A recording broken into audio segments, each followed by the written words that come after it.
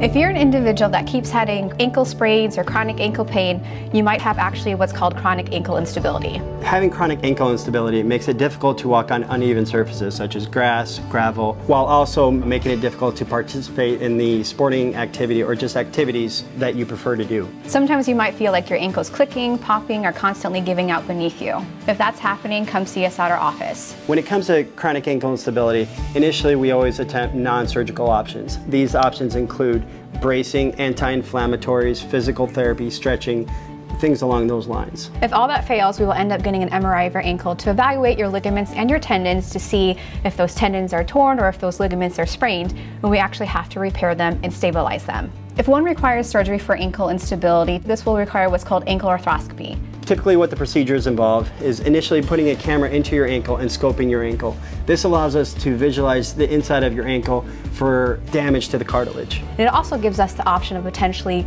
cleaning out or helping you with that problem that day. This can save patients time as well as money. The typical post-operative course involves 3 to 4 weeks of non-weight bearing. We progress to weight bearing in a boot and then aggressive physical therapy to get you back to your activity as quick as possible.